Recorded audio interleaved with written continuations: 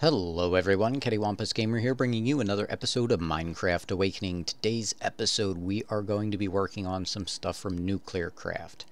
Alright, I want to be able to make the Nuclearcraft reactor, the fission reactor, and I need to make several different things to make that. So let's see, if we just look at Nuclearcraft, you can see that we are going to need reactor coolers, and one of the best ones that you can get is actually the Liquid Helium Reactor Cooler. And for that, let me click over here so I can hit R. You're going to need 4 Liquid Helium 4 cells and an empty reactor cooler. Now, to get the helium, to get the Liquid Helium 4 cells, we need to use a helium 4 cell in a Helium Liquifier, and that gives us liquid helium 4. These helium 4 cells we get from putting a empty fluid cell into the Helium Collector, and then we get helium 4 cells. So we're going to need to make a Helium Collector and a Helium Liquifier. Alright, so one of the first things that I need to make, I need to take this electrum, I need to put it in here, I need a stick, because I need to make these MV wire coils. I need to make a bunch of those. I'll just use up all the electrum. I don't really need it for much else. Alright, we're going to grab some electrum wire coils, and we are going to make these amplifier electron tubes. I believe that's what I want, and I'm going to double check. Yep, that's what I want. Alright. We'll use up all these and just build these. Ooh, they're only single slot. Okay, I didn't realize that. Alright, so then we're going to put those in here, and this is the recipe for machine base for the Nuclearcraft. So we're going to make 5 of those. I really wish those electron tubes would stack. Interesting. That's usually for the revolver.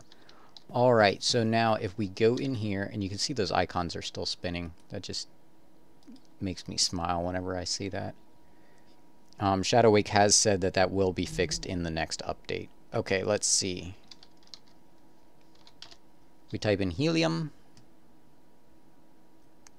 We are going to need the Helium Collector, which is actually easy. It's basic plating and thorium-230. Now I'm going to make 5 of these, I think. And I want a liquid helium extractor, which we made the machine base. I think we have reinforced plating. We have tin plate. We're going to need a small nuclear chamber, which is going to be universal reactant and basic plating. So we'll just grab a few of those. Probably need them for something later on. Not quite sure. And I have what I need for this. Oops. I only have 1 base in there. Now I'm not sure how long this takes. So what I'm going to do is I'm actually just going to take these, and we're just going to put these 5 down like this. 1, 2, 3, 4, 5. Alright, and we also need empty fluid cells. And I'm going to need more of those because I only have 4 stacks. The recipe for those is just tin plates, and those tin plates are just made in the immersive engineering press that we made over there. You just put tin in it. Alright, so now if we run over here and we throw in a stack of these, you'll see this will start counting over, and then once it hits over here, the end, it'll give us a helium 4 cell. So we're just going to fill all of these up, like so. And now this, the helium, or the liquid helium extractor, is going to need RF. So we're going to run over here and grab a generator and some coal. We'll grab this. I don't know how much power it takes, but this should give us like 400 RF a tick, which I don't think it would use more than that, but I'm not sure. Oh, 320 RF per tick is what that gives off. Now I don't think you can upgrade this. It doesn't look like there's upgrade slots, so we'll just have to live with that. Alright, while these are going, I can talk about a couple other things. I did make an ME fluid assembler, a 64K crafting storage, a pattern encoder. And what this does is I put a, let's see, where is it? I think it's in this one. Yeah, I have a fluid drive in here. So if I look in here, I can see that I have 4,000 buckets of water. Well, what this fluid crafter allows me to do is I can come in here and go water. And I will show how to do all this auto crafting and stuff later on. I need to get into it pretty soon, in the next week or two, I think. So I can just hit fresh water, which this I can break down into one liquid essentia. Or I say liquid, one water essentia. So I can just hit craft and I can go like 10,000 of these and hit next, and it'll say it's ready to go, and I hit start. And what this will do is just auto craft those buckets, or fresh water is what they're called, but they're basically buckets of water. And they automatically get output to my alchemical furnace down in my Thumbcraft room. So what happens is that'll just go to town and work, and as long as that doesn't run out of fuel downstairs, I will come back to 10,000 water essentia. I think it's essentia. Alright, so now we got a helium 4 cell, so let's put that in here and see how fast this works. Oops.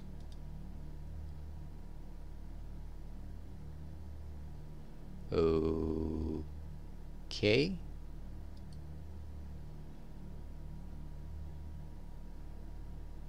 Oh, I built the wrong thing. Oh, wow. Ugh. That was a derp on my part. Alright, we need helium. Let's see if I can grab the right one this time. We don't want the extractor, we want the liquefier. I can't believe that I wasted all that stuff. Alright, so now if we put this down. Alright, this can have upgrades. So if we put a helium 4 cell in here, it is going to liquefy, and we can do upgrades. So let's go ahead and do that, just because we can. Let's see, speed upgrade, there we go. And I also want the energy efficient one. Energy upgrade, right? Used to increase the energy efficiency of machines. Yeah, we're totally going to make those. Because why not? Okay, need more reactant. And do that. So this will now be very fuel efficient. Power-wise, at least. Alright, we got that in there, and we'll put these in here to speed it up a little bit. I wish it would show how much RF it is using. Okay, I still have a surplus of RF. Okay, let's see. Upgrade. We can actually craft a few more of those. Let's see. This one. Now, I don't think I want to put all of these in here because that's probably going to take like all the RF like right away. But there we go. If we put 4 in there, you know, let's put 6 in there. 6 seems to be like a really good number. Okay, hurry up. There we go.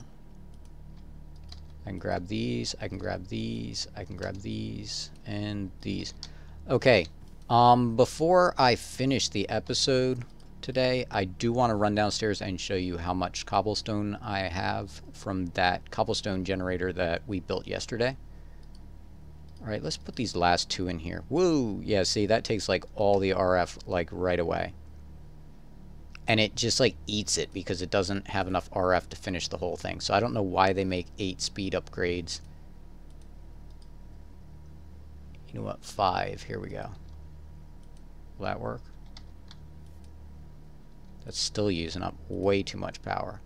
Yeah, I'm going to have to make some more of these to go along with these. And what I'll probably do is just put these down. Put hoppers going on top of each one of these, and then one of these on top of each one of those. And just automatically just do all that, because I'm going to need quite a few of these, because you need 4 of these for each of the reactor coolers, and each one of these only cools for 125 heat per tick.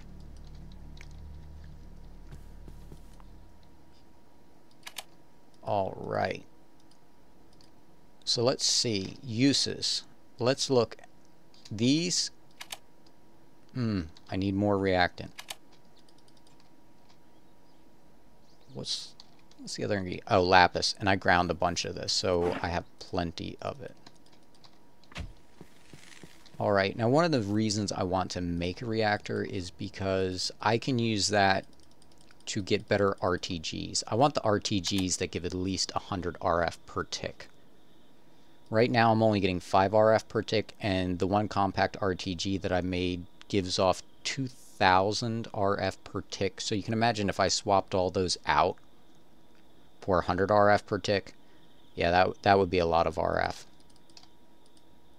Alright, uses with this and this. Here we go. Oops. Don't want to do that. Okay, we got 6 empty reactor. What was it? Empty reactor coolers. So now if we run back over here, this still hasn't finished. Is this stuck?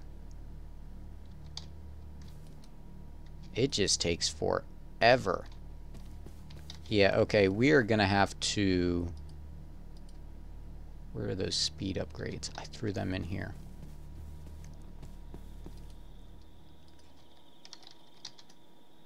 Speed upgrades, and where's a generator? Generator.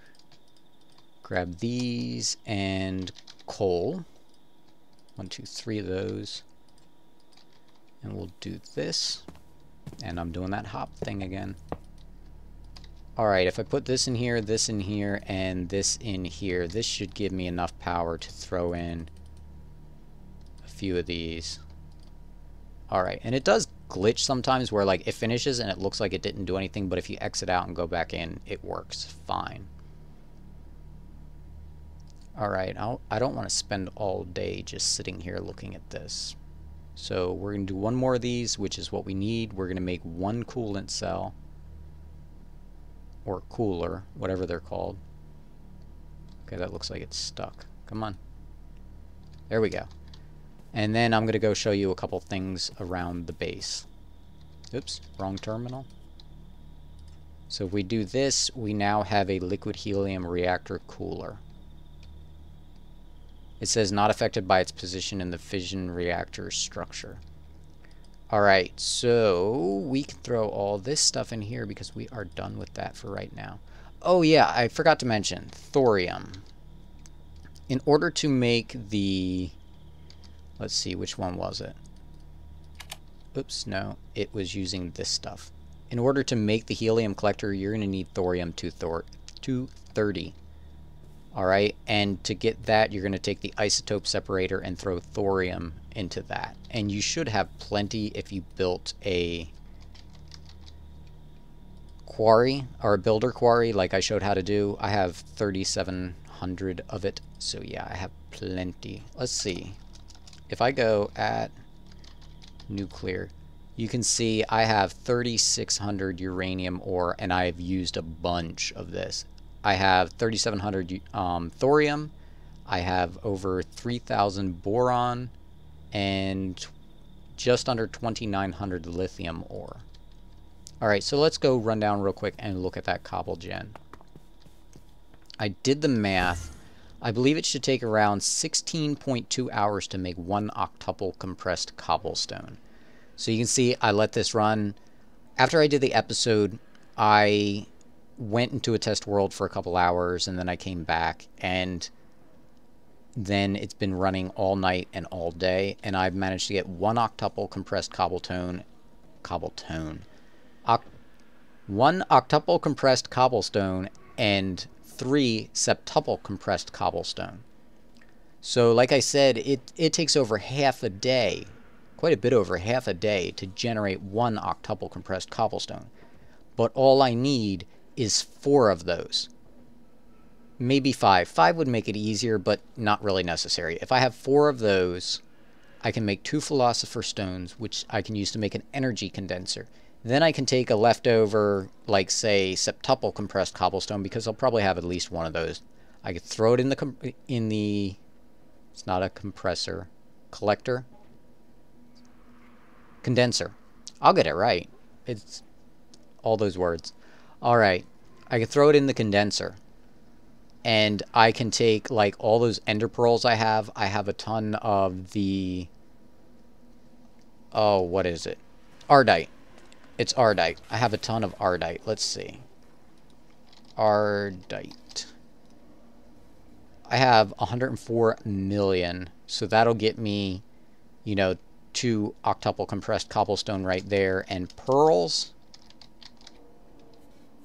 I have 750 million EMC right there for turning into stuff. And then once I get the energy condenser going, I can build an EMC farm, I can build more energy condensers, and then go from there. It's just a matter of getting those original 4 octuple compressed cobblestone. I've already made 1 stone, and I have an octuple compressed cobblestone, so I am halfway there.